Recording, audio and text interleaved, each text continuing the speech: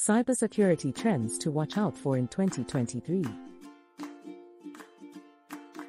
In this video, we're going to discuss about latest cybersecurity trends that have been observed in the recent past and are expected to continue in 2023.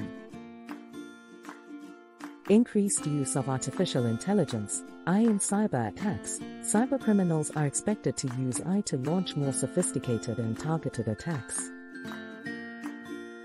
AI-powered malware and bots can evade traditional security measures and cause significant damage. Emphasis on cloud security. With more organizations adopting cloud-based services, the focus on cloud security is expected to increase in 2023.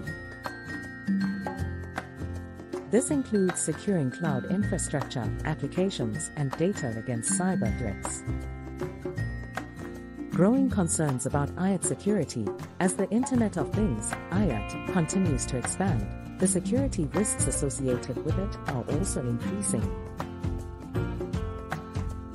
In 2023, we can expect to see more focus on securing IoT devices and networks to prevent cyber attacks. Increase in ransomware attacks. Ransomware attacks have become increasingly common in recent years, and this trend is expected to continue in 2023. Cybercriminals use ransomware to encrypt data and demand payment in exchange for the decryption key. Shift to zero trust architecture. The traditional perimeter-based security model is no longer effective in today's digital landscape. In 2023, we can expect more organizations to adopt a zero-trust approach to cybersecurity, where access to resources is granted based on identity, device, and behavior. More attention on supply chain security.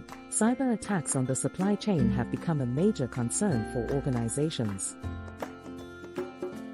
In 2023, we can expect to see more focus on securing the supply chain and ensuring that third-party vendors meet cybersecurity standards.